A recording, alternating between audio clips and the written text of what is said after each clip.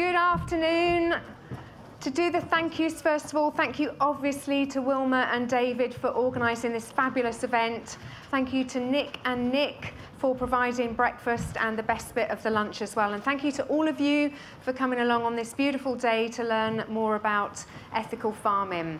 So without further ado, if you've seen me present before, I do like to have a lot of references because this is an evidence-based presentation, and the references will be on this / so on my website /EFC19, and you just need to make a note of the slide number in the bottom right-hand corner, and then you'll be able to see what the references are for that particular slide. So we're going to start off with some facts about food, and people think they know what food actually is, but I've yet to meet doctors, nurses, and even indeed many dietitians who know what food actually is. What are we advised to eat? Why are we advised to eat in this way? Then we're going to get into the heart of the presentation, which is the evidence, particularly looking at red meat and dietary fat. What do I think we should be eating? What do I think is really going on in this whole arena of food and evidence-based dietary guidelines? And what could possibly be our way forward as people interested in food and ethical farming? So we're going to start off with what is food. And food is actually, real food anyway, is actually mostly water, which not many people realise. We then have three things that we call macronutrients, big nutrients, things that we arguably need in large quantities. We know them as carbohydrates, fats, and proteins. Those are our macronutrients.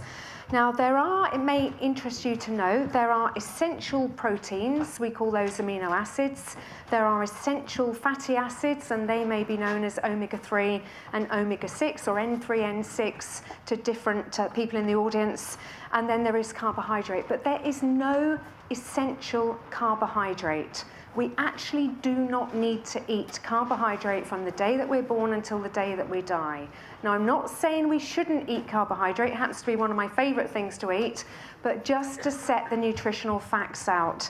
This is a fabulous quotation from the 2005 panel on macronutrients. The dietary requirement for carbohydrate is 0, provided that we eat enough essential fats and complete protein. And then we have micronutrients, small nutrients. We know those as vitamins and minerals. These are things that we need in smaller quantities than the macronutrients, although as you've just seen, we don't need carbohydrate at all. And we've got 13 vitamins, we've got the 4 fat-soluble vitamins, we've got 8 water-soluble B vitamins, and then vitamin C. And there's more debate on the number of minerals that we need, but you'll know those as calcium, magnesium, iron, sodium, potassium, copper, zinc, and so on.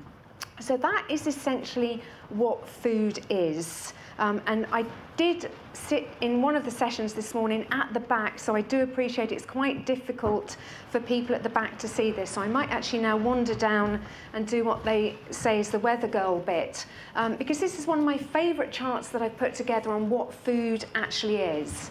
So remember those 3 macronutrients. On the left-hand side of this chart, you've got pure carbohydrate. There is only one pure carbohydrate on the planet, and that is sucrose.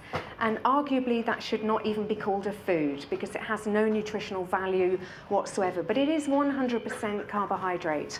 This end of the spectrum, we have 100% fat, and that can be your oils, whether it's coconut oil, olive oil, or it could be lard. Butter is not a 100% fat because it does have some water and it does have some protein.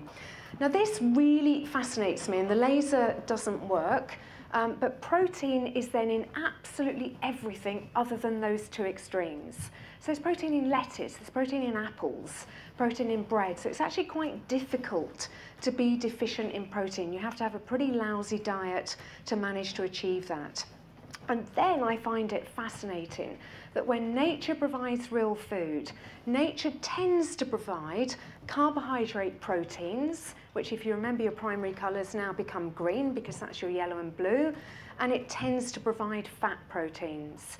Now the way to remember these is that the carbohydrate proteins are things that vegans would eat. They come from the trees and the ground. That's your grains, your legumes, your vegetables and your fruits. Now most of those foods do also contain a trace of fat, which I also find very interesting, that nature is putting fat in virtually everything, but pretty much only in trace amounts. Now over here we've got the fat proteins, which is the things that vegans don't eat. These are the dairy, eggs, meat and fish. They're the things that come from animals or things that come from faces. Now, fascinatingly, nature puts carbohydrate, fat and protein all together only in rare circumstances, and those rare circumstances are nuts, seeds and avocados, which we can argue whether that's a fruit or a nut. I think it's a nut. It's in that category anyway. Now, that doesn't often happen in nature. Nature tends to separate out the carbs and the fats, with protein being in everything. That carb-fat combo is the domain of the fake food world. They have realised that we find that moreish, we can't stop eating them once we start, and utterly irresistible. Once we see that it's there, we want it. That's the domain of the cakes, the cookies, the muffins, the ice cream, the confectionery, chocolate, and so on. So they have worked out that this thing, which is nutritionally very dense in nature, is actually something that we will eat too much of. And that is the entire focus of the fake food industry, which is why when I try to help people to lose weight, I say you should be having carb protein meals or fat protein meals, but steer clear of the mixing of the fats and the carbohydrates, because you'll find it irresistible. You've got a limit on bread. Start adding butter to bread, you'll have no limit. You get the gist already. Right, and you can see there that if you then superimpose the fact that we need complete protein and we need essential fats, you start seeing that we get being drawn to this the right-hand side of the chart here. So what is fat? Well, without getting into the chemistry, because I don't want to upset people after lunch, there are 3 fats, and you will have heard of saturated fat, because saturated fat is, of course, the devil incarnate. We will see in a moment that that is not the case. We have monounsaturated fat and we have polyunsaturated fat. Now, I think they should be called stable fats, monounstable fats, and polyunstable fats, because saturated fat is the most stable of those fats. For those of you who can see at the back, you've got all the hydrogen atoms partnered with the carbon atom, which is where they should be. When you get into a monounsaturated fat, you've got 1 double bond, which means you've got a couple of the hydrogen atoms missing. When you get into a polyunsaturated fat, you've got at least 2 double bonds, and you've got a couple of the hydrogen atoms missing.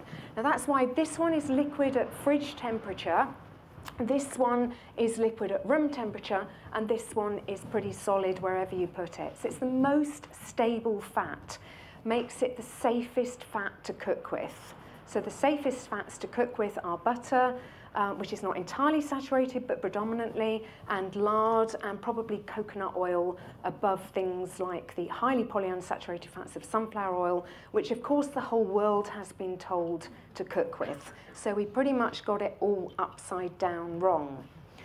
2 facts about fat, which really are not widely enough known, is first of all that every single food that contains fat contains all 3 fats. There are no exceptions. So for this talk, I was originally given the title of looking at red meat and animal fats. And of course, I went straight back and said there's no such thing as an animal fat. There are 3 fats. They're found in animal foods and they're found in plant foods. And those are not different. And the second really interesting factoid about fat is that the only food group that has more saturated than unsaturated fat is dairy as a food group. Now that's not to say that saturated is bad and unsaturated is good, but just to give you a nutritional fact. Now with those 2 nutritional facts, you will be able to spot on this chart which foods, if there are foods, or which one food, single or many, has more saturated than unsaturated fat. You've got some steak, eggs, mackerel, lard, almonds, olive oil, and low-fat milk. Anyone paying attention to the previous slide? The only one that has more saturated than unsaturated fat is actually the low-fat milk. Again, not that saturated fat is bad. But you can then start having some fun, because what this slide shows, and my husband in the very racy pink top there at the front has some of these postcards, if I can find this. I love this postcard, and it's really handy to just whip out of the handbag or the wallet when people start attacking saturated fat, because you have some fun, because the two numbers we've got next to each of these foods are the total fat for that food is the first number, and the second number is the saturated fat for that food. Now it's per 100 grams, so that also gives you it as a percentage immediately, and that's when you can see you can start having some fun, because we are told, are we not, let's eat oily fish, but let's avoid red meat. Well, as you can see, oily fish has got twice the total fat and 1.5 times the saturated fat of red meat. Not that either of those is a bad food. To me, they're both great foods, but just to set the record straight. Lard is full of saturated fat, apparently. Well, the main fat in lard is monounsaturated fat, the same as in olive oil. So let's look at olive oil now. Look how much more fat and saturated fat, 7 times the saturated fat in olive oil as steak. But of course, you wouldn't eat 100 grams of olive oil. No, but a tablespoon of olive oil has more saturated fat than a 100-gram pork chop. So you can start making a mockery of our dietary guidelines when you know a little bit about nutrition and food. And those are the ones that we've just had a little chuckle on. Now, we say some really daft things when it comes to red meat, and the two daftest things that we say, first of all, is that it will clog your arteries. And there is only one way in which red meat can clog your arteries, and that's if you intravenously inject it, which I don't recommend, but it probably then could clog your arteries. There is no other way in which it can leak out of your digestive system and into your arterial system to somehow clog your frigging arteries, for goodness sake. The second thing that they say is that it's full of saturated fat. Well, let's see what it is full of, and it's the same as the steak that was on the previous slide, so you're going to recognize some of these numbers. What was the first slide? Real food is mostly water, so we have 70+% water for our steak. We then have 21% protein, we then have ash and minerals, we've then got the total amount of fat, 7%, 7 grams per 100 gram, and just a couple of that is the saturated fat. So apart from the minerals and the ash, saturated fat quite literally is the last thing that steak particularly is. Now the references are on that slide. You can play on that database to your heart's content. Yes, you'll be able to find a fatty lamb that has got a higher content of fat, less protein. It will have a similar amount of water, but you will still find more unsaturated than saturated fat because it's not a dairy product. So that's what meat is all full of. So what are we advised to eat? Now you might think that a balanced diet would balance those 3 macronutrients. So we might have a third protein, a third fat, and a third carbohydrate. Food doesn't work in that way.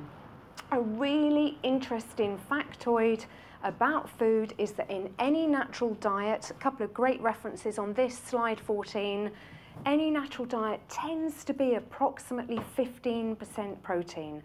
And that's been proven with the Pure study, and it's been proven with a theoretical reference as well. You can try to bump your protein up, which is what the bodybuilders do, and they do some really stupid things to do that. They have the protein shakes, they have skinless chicken breasts, they have white fish, they do some really daft things and screw up their kidneys and whatever for the future. That is not natural. It's going to be about 15%, maybe 20% if you're more on the animal side of that chart that we saw earlier. So then you might think, well, fat and carbohydrate might be a little bit balanced. Well, no, they're not, because in 1983 in the UK and in 1977 in the US, we declared that fat was bad. Fat was a killer. Fat was going to do very bad things for us, and so we therefore set an upper limit on total fat of no more than 30% of our diet's calories. And you can see what that immediately means. You have immediately set a carbohydrate minimum of 55% because it's just got to take up the slack. That's the general, what we're advising people to eat. When they put that general amount into what they considered a pictorial representation, they started off with a plate called the Balance of Good Health. Then it became something that they called the Eat Well plate. I call it the Eat Badly plate. And this is now the Eat Badly Guide, which came out in March 2016. They want that to be visual. So they're hoping that about a third of the plate will be starchy carbohydrates, about a third will be fruit and vegetables. Well, look what happens when you take the average calorie value for 100 grams of each of those foods and see what it then means for what your intake is going to be. So I've calculated this. I did it in my 2010 obesity book. I updated it when they brought out this new guide. 62% of your plate becomes starchy carbohydrates, things that your granny would have given up if she wanted to get into her prom dress. And then on this side of the plate, where you're supposed to be having a third, it comes down to 8%, because of course fruit and veg are very low in calories. Then we've got in this section here, which is our, you'll notice it says dairy and alternatives, because they would be really happy if you weren't eating dairy, but you were having soy and rice milk and almond milk and whatever else going on in there. That only ends up being 6%. We've got 11% in, again, they don't even put meat first. They start off with beans and pulses and other sources of protein, which is ridiculous because, as you all now know, everything on that plate other than the pure fats and oils has protein. So that's, to me, the healthiest category. That's where you've got the meat, fish, the eggs and the dairy products, and that ends up being pretty tiny. The junk, because they won't take junk off the plate, and we'll see why in just a minute. So the junk ends up being bigger than the dairy, notwithstanding that it's not entirely dairy, and almost as big as the meat. And then you've got these unsaturated fats they want you to eat over on the right-hand side here. And when they launched this plate, they launched 5 menus at the same time, and they came down almost as quickly as they came up, because they probably didn't want someone like me analysing them, but it was too late, I'd grabbed them. So I analysed them, and you'll be able to see them. If any of you want them, shout me afterwards, get my email, I'll send them through, because they want you to have carbs for breakfast and then something like a currant bun. They love tea cakes and currant buns. Then they want you to have a starchy lunch, then they want you to have a snack, and then a starchy dinner, and then to snack. And then Public Health England wonders why most people have got diabetes and obesity. And they haven't quite worked out that we just don't give our body the chance to stop digesting carbohydrate. So I analysed those menus, and forget the 15, 30 and 55, they are up as high as 65 to 70% carbohydrate. The one macronutrient we don't even need is what we are being almost entirely told to base our meals on. And then, not surprisingly, they were nutritionally deficient, particularly in the fat-soluble vitamins. And we need to remember that fat-soluble vitamins come from, in almost all cases, from 2 sources. And the body in every circumstance wants the animal form. So the body wants retinol, it doesn't want carotene. The body wants D3 far more than D2. It wants K2. You can get K2 from fermented foods, but it's also very easy to get them from animal foods. And it ends up being deficient in calcium and a whole host of other things as well. So why did we do this? Well, we have to explain why we did this, because it was such a crazy thing to do. As I said, 1977, America went first.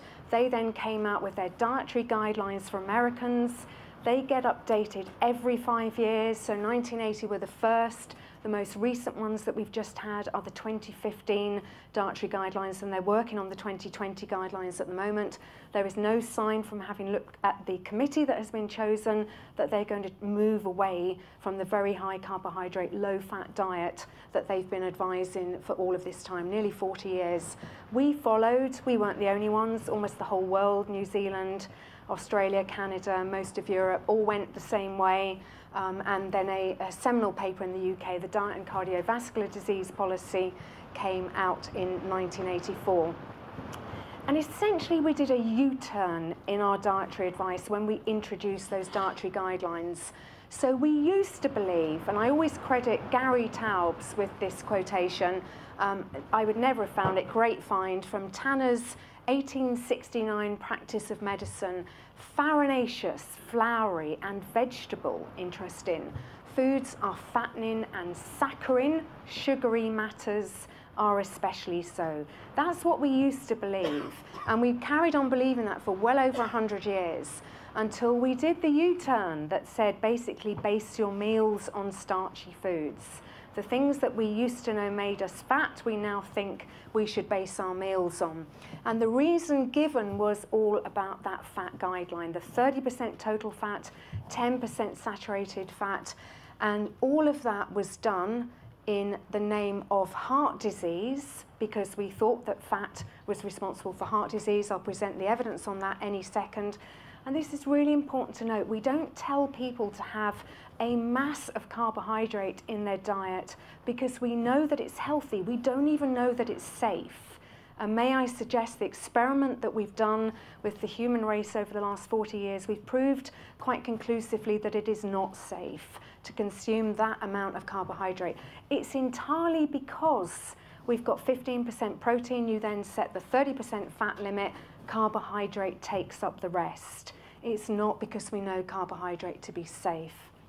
Now, Christine did me a favour this morning because Christine introduced the concept of meta-analysis.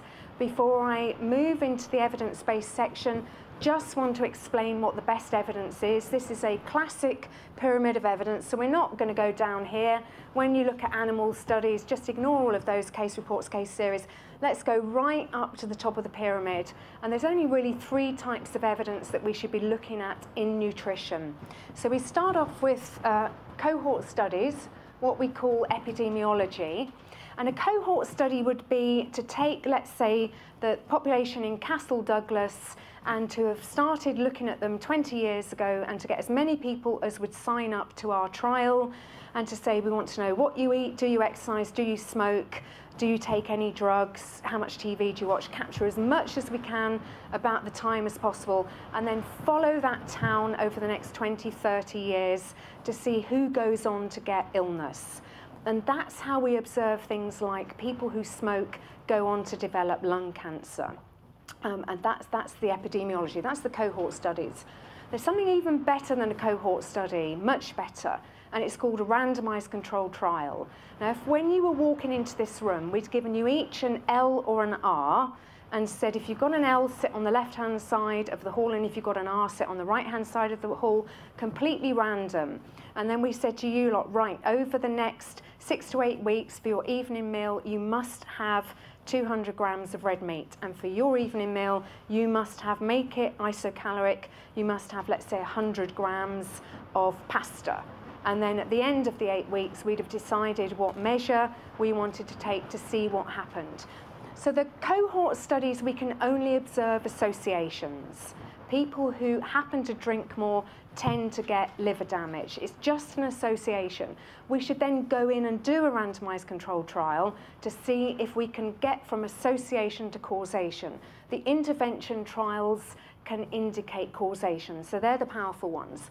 And then, as Christine said this morning, the really powerful modern technique of meta-analysis pulls together either intervention trials or the population studies, and it's obviously then more powerful because you're not just looking at one study, you put in, for example, 10 together.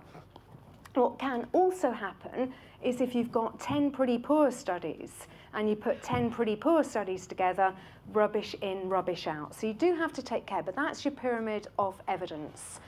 So my PhD, which I did up in this neck of the woods, working with a professor also down in Cardiff University, was asking the question, when those dietary fat guidelines were introduced, 30% total fat, 10% saturated fat, was the evidence there at the time? If we went back to 1977 in the US, 1983 in the UK, used the modern technique of meta-analysis and pulled all the evidence available, would it tell us we should have introduced those 2 guidelines? And then I brought it up to date and said, okay, we're not in 83 anymore. At the time I was looking at this, we were in 2015. What does the evidence say today? So the first paper that came out was looking at the evidence available, randomized controlled trial evidence, the best evidence available at the time the guidelines were introduced. That paper was the 64th most impactful paper in any discipline in 2015. That's the level of interest that people have in nutrition and in whether or not it's evidence-based. And it was all over the papers. Essentially, the dietary fat guidelines should not have been introduced. The evidence was not there at the time. The evidence to damn butter or any other dietary fat just wasn't there. The cohort evidence at the time also concluded exactly the same thing. There was no evidence whatsoever from population studies for introducing those guidelines at the time.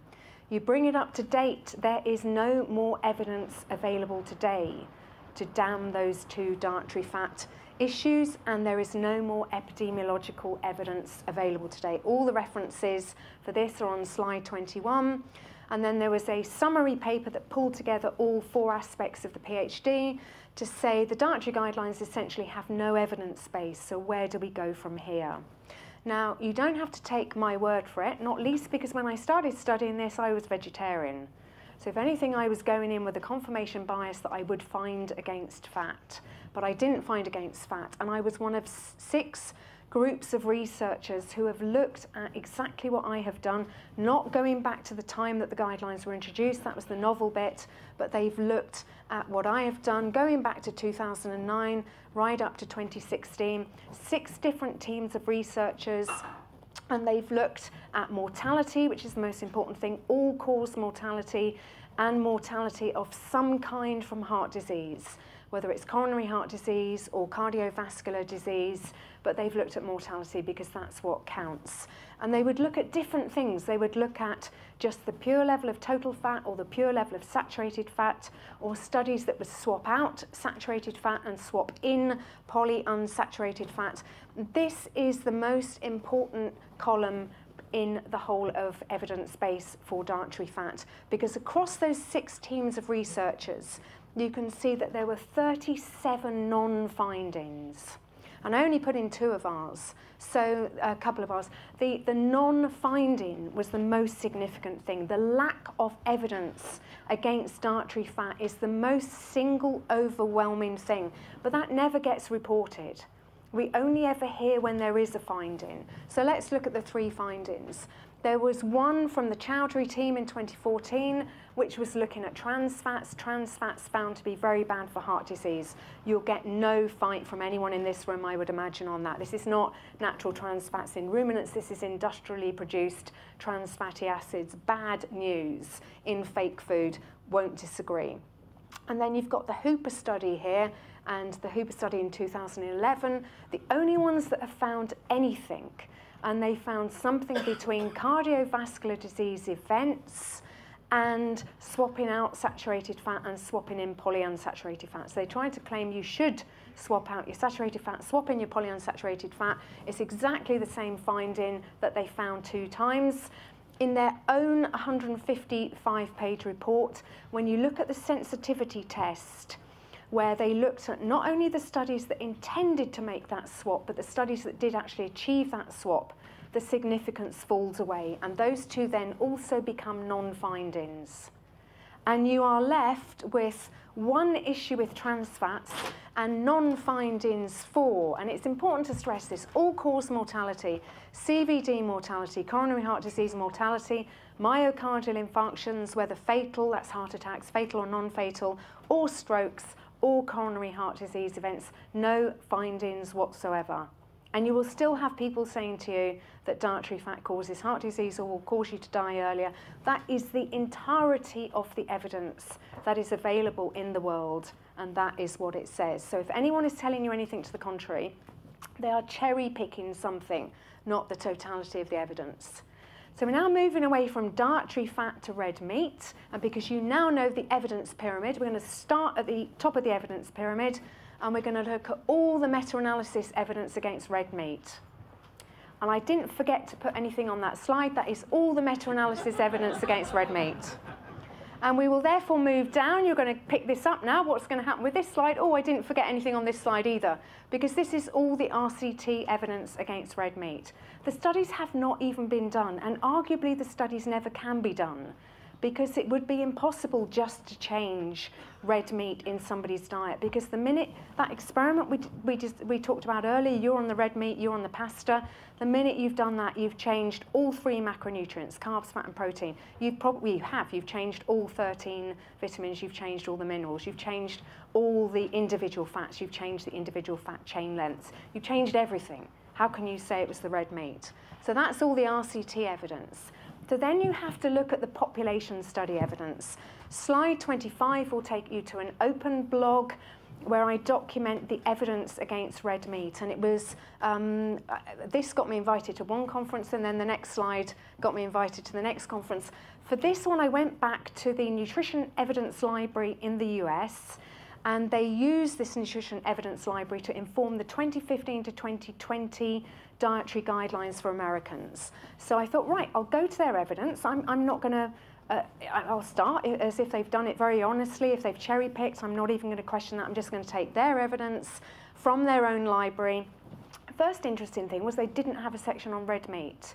They had a section on animal protein. So I said, okay, I'll start off at animal protein, and then I'll see where I go from there. And they wanted to look at animal protein, and they wanted to look at 7 particular health conditions. So you've got things there from cardiovascular disease, mostly for people at the back here, blood pressure, type 2 diabetes, body weight, colorectal cancer, that's bowel cancer, prostate cancer, and breast cancer. So 3 cancers, and then the other things that we would think of as non-communicable diseases. And I would start looking at that. So for example, with cardiovascular disease, there were only 7 studies. 4 of them were entirely on eggs, so nothing to do with red meat. One was a low-carb study. You look at the other 2, and they didn't actually evaluate red meat. They were about something else. So I can ignore all of that. There's no red meat evidence in the American library. Then you go to blood pressure. At the animal protein level, they found no association between anything and blood pressure. So I don't need to look any further. I don't need to chisel down into red meat. And you consistently find there's no association, or they didn't evaluate red meat, or there's no association, or they didn't examine red meat. So there's no cohort evidence against red meat either. But then the IARC, the International Association for Research into Cancer, April 2018, this is the blog that I did that got me then an invite to the Pasture-Fed Livestock Association conference in Stevenage last year, because I looked at the IARC report. And again, I thought, I'm not going to challenge your evidence. I'm just going to go to your report, 511 pages long. I have such a fun life. Went through that, and they basically had come out from that and said there are 14 studies, 14 cohort studies that we're going to rely upon for saying that meat, red meat, do you remember this one? Red meat is probably carcinogenic. How irresponsible is that from a government agency? And processed meat is carcinogenic, essentially particularly for colorectal cancer. Well, of their 14 studies, 13 out of the 14 had no association whatsoever, let alone causation. And there was one study that said, whichever definition of red meat was used, whether it was red meat or processed meat, there was one study, which was the Seventh-day Adventist study, that said we found an association. Interestingly, it was an association between meat and fish and colorectal cancer, chicken, not just red meat, so it wasn't damning red meat either. And even the IARC cautioned that that's not the most reliable study. Well, 13 of your 14 studies found no association whatsoever. Go to that blog on page 27, because it just goes through each of the 14 studies and it will dictate verbatim their own conclusion. How is this allowed to happen? That we have national headlines saying red meat is probably carcinogenic when their own evidence is not saying anything to do with carcinogens. And we need to make the point that there are associations found with processed meat and various conditions, never with red meat. You will never find a true definition of red meat and any evidence against red meat, let alone the red meat that is coming out from the farms of the people in this room. Forget that they haven't studied red meat. They certainly haven't studied pasture-fed red meat or ethically farmed red meat. And there is also a world of difference between a delicatessen meat and what we would call processed meat. So they should not also put processed meat all in the same category, because naturally preserving meat with salting and curing is the way that we've preserved meat for generations. That is so different to the spam that you'll get in the supermarket with sugars and maltodextrin and all the rest of it. And then, of course, the massive confounder, why do they find any evidence against even processed meat? Well, people who are eating burgers and hot dogs, what are they also eating? The buns, the ketchup, the fizzy drinks, and the fries. And you look at the characteristics, they also tend to be the smokers, the non-exercisers, the more likely to be obese, less likely to be educated. They say, well, we adjust for all of that. They don't adjust for the food. They don't adjust for the other foods, the ketchup and the fries and the milkshake.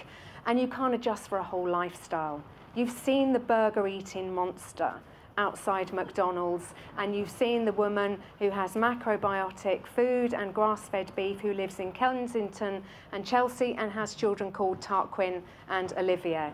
They are completely different people, and that's why they find it. So the most recent red meat bashing, who remembers this one? A couple of weeks ago, slice of bacon and you drop dead, literally, just like that. BBC, rash of bacon a day ups the cancer risk. That was the study that it came from. I look for the headline in the news, I go straight to the study and see what's going on in the study. I know this chap quite well. I had a bit of a row with him at a conference in Zurich last summer.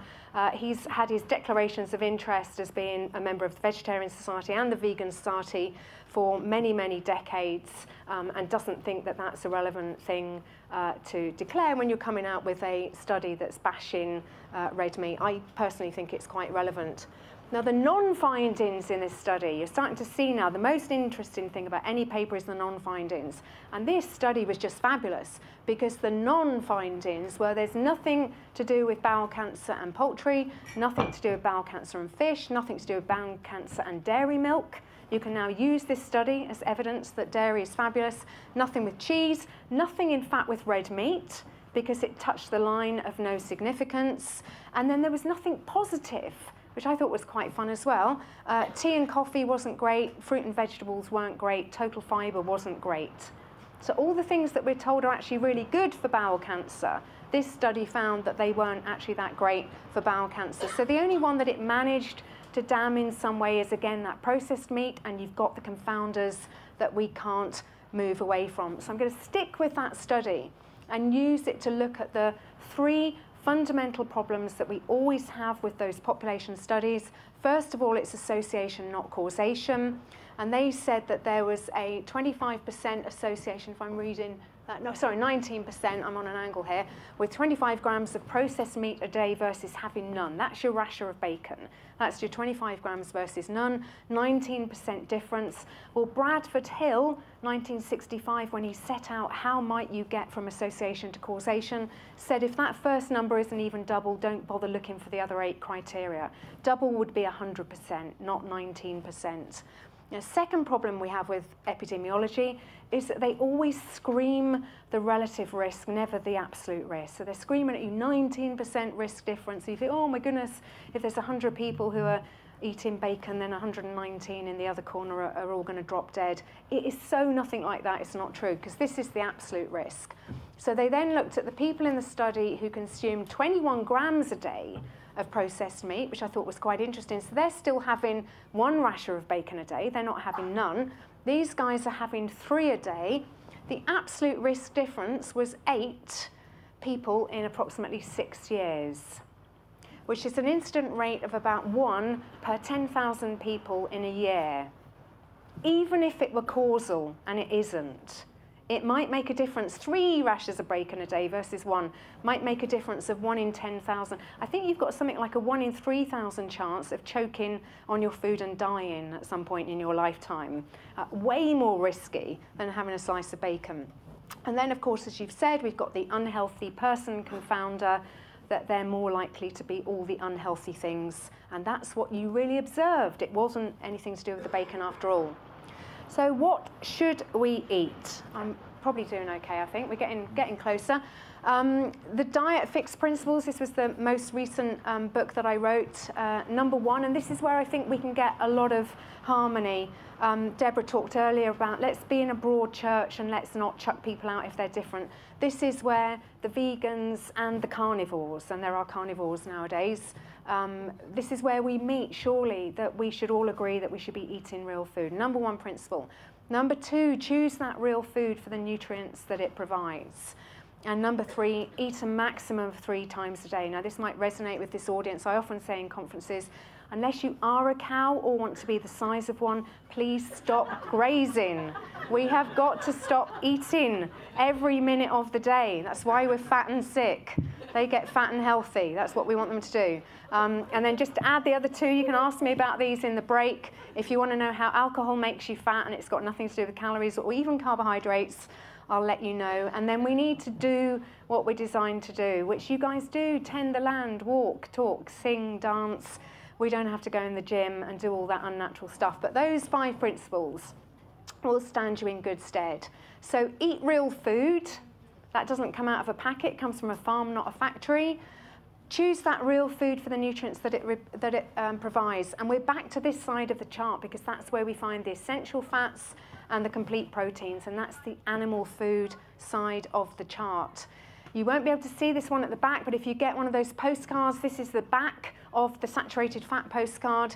This is a chart that is looking at a number of key vitamins and minerals, and you've got a number of representative foods there that I just happen to know are very interesting. You've got liver, you've got steak, you've got oily fish, sardines, broccoli, apple, and then I've put in these. So you've got the apple because we're told to eat 5 a day.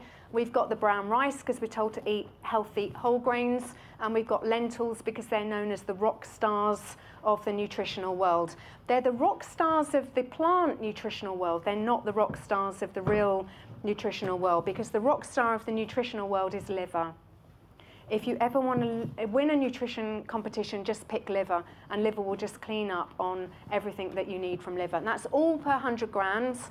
You can see in red, if you can see the screen okay. In each row, you've got the winner in red, so you can just see at a glance that liver is cleaning up on virtually everything other than the bone nutrients, which is where the oily fish wins. Apple just wins on absolutely naff all. Brown rice wins on calories, probably not the one you want to be winning on. I have to show you this, I love this. Did you know liver has 4 times the vitamin C of an apple? That just goes to show you don't need your carbohydrates. So now we move to minerals. Now this is where you would start to expect the foods that come from the ground to start doing well, because minerals come from the ground. And brown rice does okay, and lentils start picking up a couple of things. And I thought, I'm not having that. I'm not having these nutritional rock stars. I'm going to have a new plant-based nutritional rock star. And for everyone in the room who loves chocolate, it's called cocoa powder. And cocoa powder cleans up then. You just see it's just gone red for cocoa powder, apart from sardines. And cocoa powder cleans up on zinc and magnesium and copper and all those great things in life. So enjoy your dark chocolate, at least 85%. I have some with me if you're flagging in the break. Michael Pollan very famously says, eat food, mostly plants, not too much. I would say eat food, mostly animals, quite a lot. Because you do, thank you. You do actually need to eat quite a lot to get your nutrients. I often also joke, nutrients don't grow on trees. Quite literally, they tend to be found in animals. You need to eat quite a lot of steak to get your zinc requirement on a daily basis. And that then, of course, on the Michael Pollan side, and he's with me. I'm only just taking the piss a little bit here because Michael Pollan is a real foodie, so he's in our church. But that drives you much more down the whole grains, pulses route. This drives you much more down the pasture-fed meat, eggs, dairy, fish and berries, and the kind of stuff that you know all about. And we agree on vegetables and salads. Vegetables and salads are good. They're generally good things, as you might see up here. So what's really going on? We're really close to the end here now. We're going to have a bit of scandal. Those organisations, that Eat Badly plate, Eat Well, the one I mentioned earlier on. Okay, so those well-known logos at the back, Mars, Kellogg's, PepsiCo, Nestle, all those lovely companies. Unilever, that's with the unsaturated fats. Those are the organisations. There were only 9 representatives asked by Public Health England to put together that Eat Well guide for March 2016, and 5 of the members, so they can already dominate the proceedings were representatives from the Institute of Grocery Distribution, British Nutrition Foundation, British Retail Consortium, Food and Drink Federation, Association of Convenience Stores, who just at the time they were working on the Eat Badly plate, were trying to stop any legislation controlling cigarette sales in convenience stores, because of course their job is to look after convenience stores. It's not to look after the health of the nation. So what were they doing? Designing the Health of the Nation plate. And all those logos that you see are the British Nutrition Foundation, just some of their many members, but they are all the who's who of the fake food industry. And they were appointed by Public Health England to put together our healthy eating plate. The Eat Lancet guide that came out recently, within 2 hours of that being published, I had an open blog up showing the nutritional deficiencies of that Eat Lancet guide. And very much like the Eat Badly plate, because it was so catastrophically low in animal foods and dietary fat, it was by definition deficient in retinol, your fat-soluble vitamins, D3, calcium, zinc, B12, I think just about touched B12. It was even deficient in potassium and sodium, which is actually quite good going because they're in everything. It was quite staggering. And people were pointing out things like you had more calories and grams assigned to sucrose, pure sugar and sweeteners, than you did to meat or fish or eggs or dairy products. Just absolutely insane. So those are the organisations who are effectively behind the Eat Lancet diet. I haven't even ringed all of them. I've just ringed the agri-food biotech companies that you're probably familiar with, like Cargill, and you'll know them better than I would, Burla. And then you've got just the classic food companies, Kellogg's, Unilever again, Protect the Unsaturated Fats, PepsiCo. I should have done it the other way around actually and say let's just circle the ones that aren't involved in food and therefore conflicted in some way. And I think you end up with Google, and there's Deloitte's as a consultancy company, and there's probably another consultancy company. But that's what's happening at the moment, and it's a two-pronged strategy. So you attack real food. It's happening in the paper again today. I'm getting emails saying there's something on red meat and breast cancer, and eulogize plant foods. So attack the real stuff. There's no margin in this anyway. Come on, what's the problem? Like, why are you complaining? Loads and loads and loads of money in fake meat, fake foods, cereals that you can put in a packet and add loads of sugar to, not the nice stuff that Nick produces, but the cheap crap that Kellogg's produce. And that's your twin-pronged strategy. And that's the recipe for feeding the world. And it's nutritionally deficient, but it will make a few people very, very rich. And I don't think that's very nice. Our way forward, you can also call this the vegetarian myth, because what we're up against at the moment is the idea that the plant-based diet is so much better for us, and there's a moral argument saying we shouldn't kill anything. And the counter to that is to ask particularly the vegan, because the vegetarian is smart to eat the dairy and the eggs, what do you think you eat? Not just what do you eat, but what do you think you eat for which nothing has died, because there is almost certainly no such thing. Great reference on slide 39, plant deaths in agriculture, the animals that are killed ploughing the wheat and the soy, which is then fed to the vegans. There is nothing we can eat for which something hasn't died. It's just a question of where you draw the line. It's a circle, and you have to draw your line somewhere. The political argument, we can only feed the world if everyone is vegetarian. Well, we can only feed the world if we've got topsoil. And as we've been hearing today, we don't have topsoil without ruminants. And unless you guys are going to start keeping them as pets, they need to be part of the food chain. So the millennials who are going vegan at a rate of knots need to realise that while they're shouting about climate change, they're doing the wrong thing. Their hearts are in the right place, but they're doing the wrong thing. We need to help them understand that. And the nutritional argument, it's healthier. That's the one. Don't even start vegans, because you're just not going to win that. That's your best one. I was veggie for 20 years. I still don't like the idea of eating animals. I can understand that one. The nutritional one, forget it. You pick any food, I'm going to pick liver, I'm going to win. The only question is, how much do you want to wager? Because I could make loads of money doing that. And of course, all of those, the plant-based diets, the companies behind those plant-based diets are trying to make us fat and sick, and then they get fat cat rich at the same time, which is just great. This is the final slide. There aren't surgeries in the jungles. There aren't surgeries in the fields. Your animals are not going to vets, because animals, by and large, are not sick. It's the domain of humans to be chronically sick. We are the only chronically sick animal on the planet. And may I put it to you guys that perhaps that's because we're the only species clever enough to make our own food, and stupid enough to eat it. Thank you very much for listening. Sit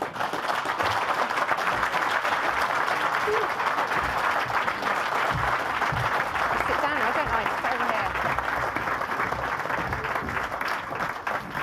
Right, I've got a feeling we're not going to have any time for questions. So, Will, can we move straight on to you? And please stick to less than 10 minutes. We will be giving you a 5-minute and then a 2-minute warning. Okay. Is that because I was naughty last time? Yeah. But we don't have time. Oh, okay. I did breeze through those slides on raw milk pretty fast, the first third of them anyway. But I will make them available to anybody that wants to contact me. And I think Wilma has my contact info. Thank you. I'm a free-range animal, so moving around is important. As I said earlier, I'm a holistic veterinarian, trained first degree in animal nutrition, and then I went to vet school. And I spent the last 40 years undoing everything I learned in the centers of higher education. These are Jersey cattle that my grandfather had. I'm named after my two grandfathers, William Winter and George Twyman. William means defender, George means farmer. So somewhere along the way, I got my destiny through my name, because that's what I do for a living. This is a camel. I just had to put it in there because I've milked a camel. This is my former business, the Uptown Locavore. It's a raw milk store and stuff. I have that's all farm fresh. All the members is private. You have to sign a membership form that says you won't sue us. There's a classroom lecture, and then all sorts of nutrient-dense foods. Well, then this happened. This was almost, well, it was last May, so it was about a year ago. This is the third time I've been arrested and shut down, mostly for selling raw milk, but operating kind of without a license. These are the food police coming in, confiscating all my food. All the freezers and refrigerators were sealed with a felony offense if they were broken. This is me meeting with the lawyers of the Farm to Consumer Legal Defense Fund. They were extremely helpful. They're a branch of the Weston A. Price Foundation. And I'm still doing a lot with raw milk. I did become inspector and a certifier for the American Grass-Fed Association. I like your organization better, which uses the word pasture instead of grass. But we work a lot with the problem that we have a lot of imported meat, and we have nothing against that. But we really want to promote our situation for American farmers. So I had to do this at the World Dairy Expo, which is a disastrous organization that I made the mistake of going to. I was stuck there for 10 days. Grass never tasted so good. I love T-shirts. So there's 4 things. If you want to do grass dairy, it boils down to 4 concepts, and I'm going to give them to you. The first one is the genetics of the animal, which is changing the paradigm. And granted, that's a beef animal there, but there's an example of a low-line Angus on the right and a Hereford on the left. And we're doing that with dairy cattle, too. The average lifespan of a dairy animal in America is 43 months. That's 1.3 lactations. We call it turn 'em and burn 'em. I was at a dairy just yesterday where we saw an 18-year-old cow. She had a baby calf by her side, and she was banging out a calf for every year and delicious milk. So that's the difference.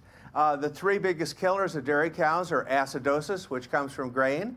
It makes D-lactic acid. Mold mycotoxin from moldy forages. And the third thing is called funny protein. And that's grass that has low energy and therefore high ammonia. And it causes the BUN that you hear about and MUN. This is the extreme to which we've gone in dairy physiology. I show pictures of what Angus used to look like. They were like a block of meat. Again, that's not a dairy slide. But what I put these in here just so you can get your eye wrapped around what an ideal dairy animal looks like. They're not a skeleton, a rack of bones with skin draped over it. They have a beautiful deep heart girth, deep body, a very gentle face, a very compassionate face. This is a biodynamic dairy. You can see all biodynamic cattle have horns, and the horns are treated with copper. That's why they're green. The biodynamic movement believes that they pull down cosmic energy from the stars and the moon and the atmosphere. And the horn is actually an antenna, just like a radio antenna. This is another old cow.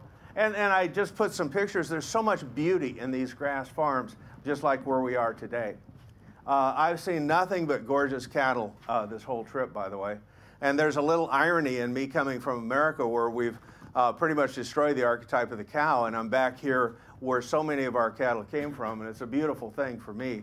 But again, just to see what we've been hearing about ethics of animals that are happy and having a good time in the grass. This is 100% grass-fed Maple Hill Organic Consortium in New York. They have a waiting list of 200 dairies that want to sell 100% certified grass milk. There's one type of milk in America that's dying, and it's called organic milk. Organic Valley, the largest aggregator, has lost $200 million in 2018. Organic milk is glutted, for one thing, and the other thing, the panache is worn off of the government-controlled organic milk. Now, I'm not against organic at all. That's what I want to eat, but there's no guarantee of nutrient density. But this 100% grass-fed is hot, hot, hot. There's two things that are hot in dairy in America. One is grass milk, and the other is A2A2, and that's a type of beta casein that we were talking about earlier. This is Steve Campbell doing linear measurement. We can make an algorithm by about 12 measurements on an animal, and we can predict their protein. I just like to say I'm going to go really fast. I'm going to leave out all the adjectives and the adverbs and adjectives. I said that twice, didn't I? So I've wasted 30 seconds here. I'm going to even leave out the punctuation the rest of the way. So, me like grass. This shows the different rumen quality of baby calves that were killed after, let's say, 4 to 12 weeks, showing that the thing that makes a baby calf have a rumen that looks like shag carpeting with all the villi is butterfat. When you put them on soybean juice or artificial replacement, they don't get it. So that's one. Number two is what's called Hybrix nutrition. Now, I haven't tested this grass out here, but I will this afternoon to see how much sugar it has in it. But Brix is an index of nutritional density of the grass. A lot of grass looks green. Yard grass looks green. But if cattle try to eat it, it may be like a nothing burger. There's just no nutrition in it. And the energy is the #1 limiting factor. And sugar is what a plant, we just heard the bad things, didn't we, about sugar? But sugar in a plant actually becomes the building block for all the polyphenolic secondary metabolites that plants make. You've heard of resveratrol, lycopene, lutein, tannins, pectins, alkaloids. Those are medicines that plants make, not for us. They don't really care that much about us, but it's so they don't get aphids and leafhoppers and viruses and blight. When our cattle eat those nutrients, they stay healthy as plant medicine. When we eat the milk or the meat or the eggs, we get that's just passed on to us. This is a really good book, Grass, the Forgiveness of Nature. And this is, again, I'm not putting organic down whatsoever, but 100% grass milk beats out organic grain-fed milk in about 12 different ways, and we've measured that. This is just on conjugated linoleic acid. It's much higher in this. Probably they found that the most healthiest nutrient, maybe you would agree, Zoe, maybe of all the micronutrients, wouldn't you say CLA maybe is the most, I mean, they're all essential, but it's really a powerful thing.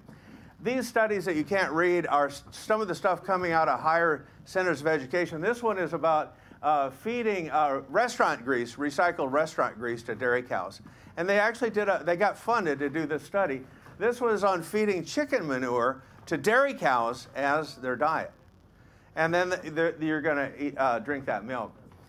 You don't have one of the big problems we have, which is genetically modified corn and soybeans. But this slide shows just how much glyphosate, which is one of the nastiest holocaustic catastrophes that's ever hit our population. And again, I'll give these technical slides to anybody that wants to contact me. I'll give those to you.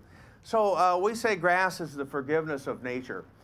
Here's a book by a guy named Voisin from France. Probably mispronounced that. Who would write a book titled Soil, Grass, and Cancer? Isn't that an amazing amalgam of words. It's really true. Here's a book written that was like around the year 1500 in Germany. It's called Death and the Plowman. And that is the devil beating those mules or horses, and he's plowing up our fertility. So even 500 years ago, they knew this. Nick Bernard and myself met at the Weston A. Price Foundation based on the work of a holistic dentist who traveled all the 7 continents back in the 30s when you ate pretty much what you grew or what grew around you. And, yeah, okay. And I will send you these slides. There are 2 more aspects. One is rotational grazing that you've heard about this morning from Texas. Everybody here can learn to do that. It's amazing. I've flown over half of this country. I've maybe seen 1 operation out of thousands that's doing the rotational grazing. And the 4th one is what I do for a living, which is natural medicine. I use no antibiotics, no vaccines, and no wormers, and we have radiantly healthy, beautiful cattle. And I will send you the other 215 slides.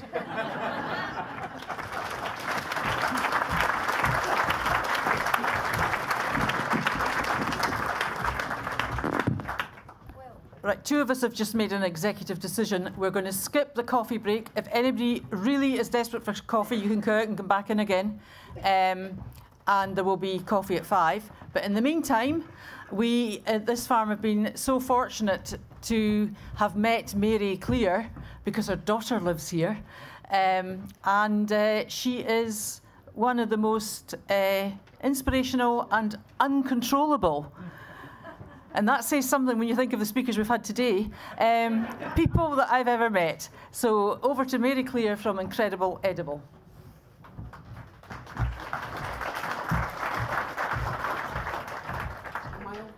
Do I sound loud? Can you hear me? I just want to check who's a vegetarian, please, or another one with the V word.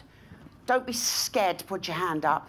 Yes, so am I. I felt a bit lonely then, but I thought I'm a big girl in a big tent, so I'm just going to go for it. So I've had my say. I was in the red meat section. That freaked me out. But here we go. I'm going to use the clicker. So I'm just going to tell you something that's not got a lot to do with cows. But in the end, it's got everything to do with what's happening on this farm.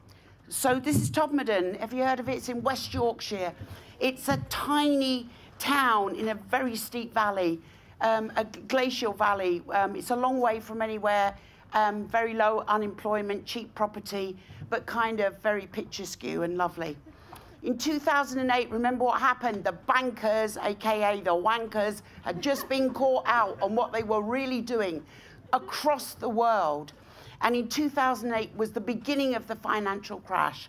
A whole group of people came together in our town who said, our generation has had the benefit of university education, a decent NHS. We were connected with the soil, the birds, the bees. When I was a child, I knew my thrush from my blackbird. I knew Speedwell from Forget-Me-Not. We were connected to this planet. In 2008, things started to fall away. And we thought, what can we do for our town, not the planet, not the world, for our town, to make it a better kind of place?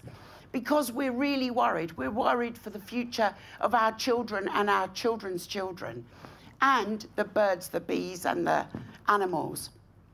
We were worried about what would be left when the bankers had finally finished. And look what we're left with. Even democracy is being shook to its roots. We're not left with much. We thought we're going to do something. We're going to create some kind of action. And we thought we'll create a kinder, more confident, more connected community using the power of food and growing. We'll work together, eat together. We'll share knowledge. But most of all, we'll share hope for the future of the planet. And we'll have no public money. We've got no office. We've got no staff. It's 100% volunteers, because every community is crawling alive like the soil should be, with skills, with people who can join the dots. So using our local community, we thought we'll do 3 things in a time of crisis. We'll support business, that's producers and farmers. We'll do things in community, that's everybody. And we'll really try to work on the learning and reconnection with the soil from cradle to grave. And our underlying principle is be the change we want to see. Don't talk about Europe, don't talk about politics nationally, globally. Be the change we want to see. Do something ourselves. So this is what we do. It's crazy, but it works for us. And we've been doing it for 11 years. So twice a month, 50 people meet together, complete strangers. We don't know, there's no booking system. We meet together, tiny tots and older people, and we garden the town. Water, but never mind. We grow food in, this is crazy. We grow food in public places, roundabouts, car parks, hospitals, police station. We grow food in public places to tell people about seasons, about the birds, about the bees, about what do apples look like, not in a plastic bag. So we're doing all that stuff. We've gone on from gardening just, so we fix things. A bench is broken, well, we might as well fix it. We've got loads of tools, we've got loads of people. So that's how we spend our time. You are what you eat. So 50 of us meet together, and we all eat together afterwards. And really, I don't think anyone gives two for the gardening. I think our cooks are really ace.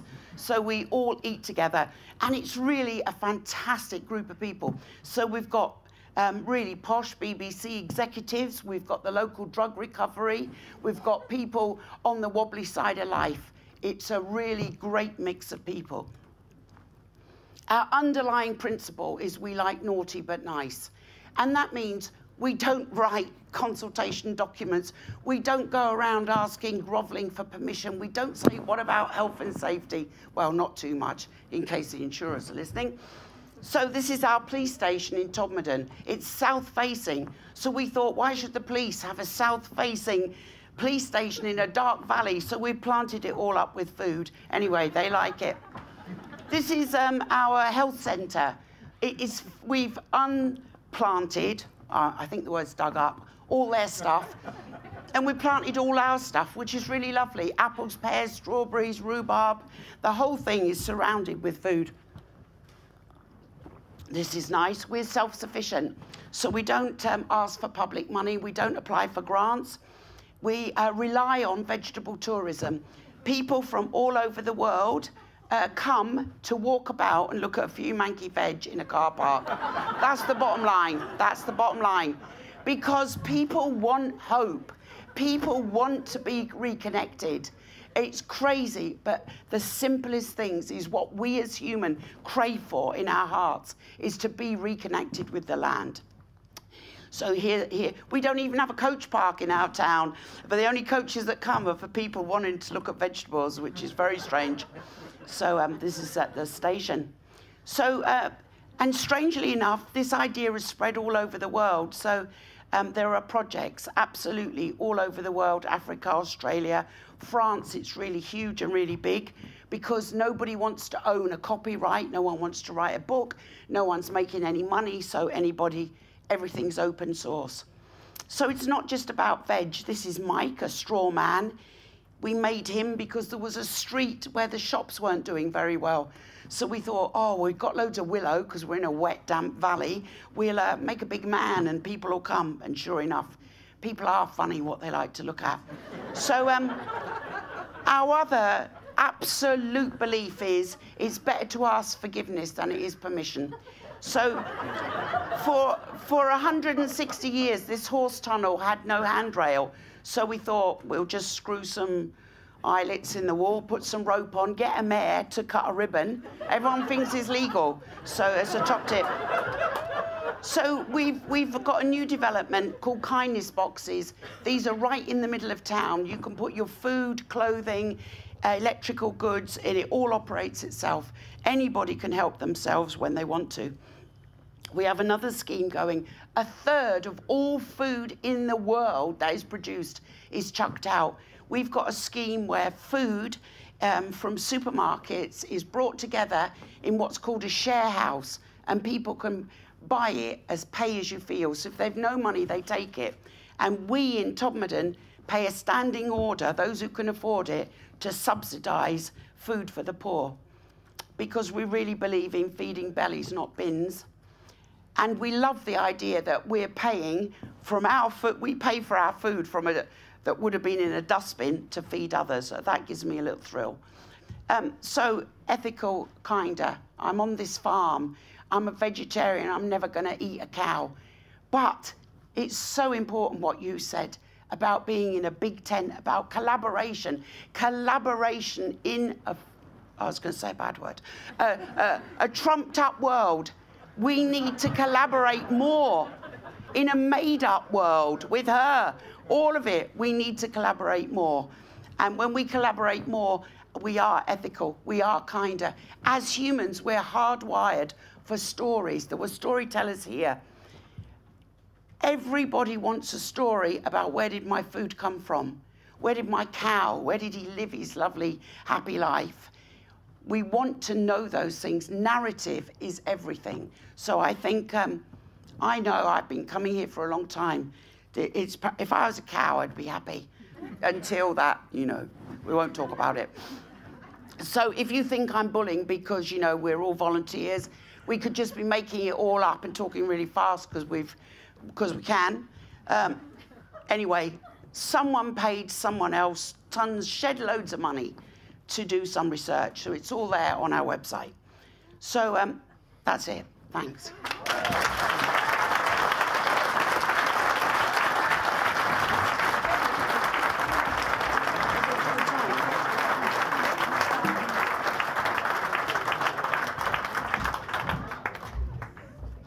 We're going to do literally 5 minutes of a Q&A, and that will almost get us back on time.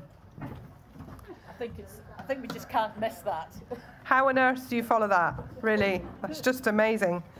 From finding out that 70% of real food is mostly water, I did actually Google what percent are we as humans of water, and it's 60%. So I thought it's just osmosis, really.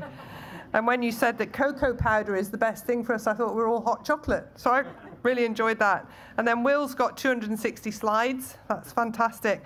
And then just massively humbled, Mary, by what you've just said. And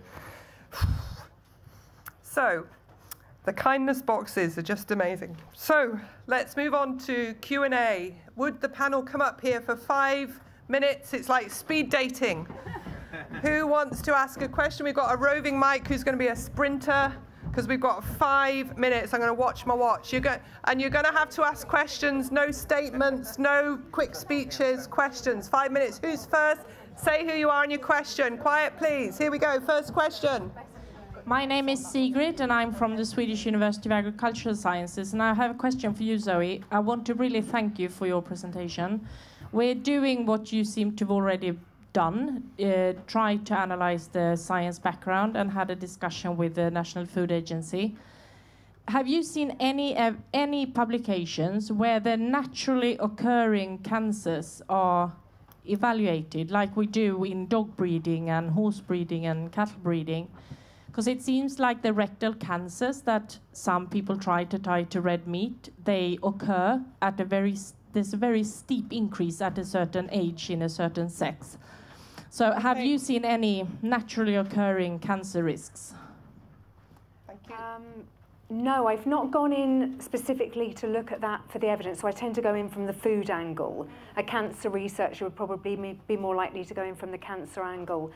But you make the really important point, which is in every illness, you can look at what the true risk factors are. And you take heart disease, for example, and the true risk factors are sex. You don't want to be male. You don't want to get older because at some point you will get heart disease. And you don't want parents who died early from heart disease. And those are the 3 main things. And they override almost everything else to the exclusion. And yet all we're told in the media is that it's fat that will cause heart disease or red meat that will cause heart disease. I know someone who's looked at cancer and alcohol from that perspective, and also then sees that there are people who just have propensities towards certain cancers. We may call them naturally occurring, but you're just more likely to get breast cancer. We now know that some of it's genetic, and we certainly know that it is related to your mother's and female side of the family. So there are many, many other things going on, and I think you've raised a really good point, because we forget the things that override all the other things and they will be age and gender and genetic propensity to a particular condition, and that will override everything else. Okay, thank you. Next question. There's someone in the back in an orange top. Yeah. And I'd like to know a bit more from Will about how he mitigates disease in his cattle. The question was how to mitigate disease in cattle. The four big ones, you don't have a lot of anaplasmosis here, but it's brucellosis, TB, and Johne's in dairy cattle, right? We found that if you go to the cause behind the cause, it's almost exclusively nutritional. So we fixed that first. My mentor in life was Juliet de Berkeley-Levy, the grandmother herbalist. I read her book, the Herbal Guide to Farm and Stable, and I became unemployable in a veterinary hospital. And her solutions, and I highly recommend that book. It's 50 years old, but it's as accurate today as it ever was about the herbal lay. You've read it? You're nodding your head. They eradicated TB and brucellosis in cattle by using a mineral cocktail. Ira Allison, the Miracle of the Ozarks, he was called, used it at Randelay Farms, which became Carnation Dairy. Used a mineral cocktail, and the word they used, I love, they fed TB out of their herd. They fed brucellosis out of their herd. So I take everything back to that, and the rest is downhill all the way. okay, thank you. Next, really quick question. Who's got a quick question? Guy in the pink shirt there. Thank you. I'd like a question to Will again. You don't use vaccines in your animals. Could you No vaccine. Now, here's something very Why? important. I put Plan B in place, the nutritional correction, before we strip away the crutches. If you're giving your animals vaccines, antibiotics, or wormers, those are drugs, and I call that an animal that's a drug addict. Because a drug addict, I think, is anything that can't live without their drugs, right? You take away their drugs, they could die.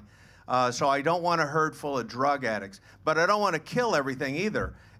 I wouldn't have a job if I pulled away the crutches and didn't give them the true health first. So we put that in place. We slowly eliminate the vaccines one by one, getting rid of the foo-foo dust first, and then going on down to tetanus and blackleg, the more, what people might say, the more critical vaccines, and we're gold. But those animals are not in jeopardy.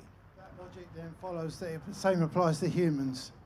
I'm sorry, what? The logic follows that the same applies to humans. Did you understand? It applies Say it to in people English. The same way. The same logic applies to humans. Same logic Oh, yeah, applies to people. absolutely. The people who don't need Hippocrates, vaccines. the father of modern medicine, said all food is medicine, and that is the medicine that we need. So absolutely, same thing. We're all addicted to drugs. A lot of us. Okay, I was going to finish on that point, but maybe not. So is there one final question, perhaps around the theme of hope that Mary brought to life so compellingly? People want hope. Yeah, give us some hope. Yeah, is it a hopeful question? It's not a question. Okay, well, it has to be quick because we're moving on. Sorry, I've been thinking over lunch that maybe I really wanted to say that before lunch. I wanted to react to someone who said that something like clearly the system of the ethical dairy will never be applied in large scale. And I just wanted to challenge that. I just wanted to say that actually what is marginal can become mainstream. And I just want to give one example which is unrelated to farming, but just for you all to think about it.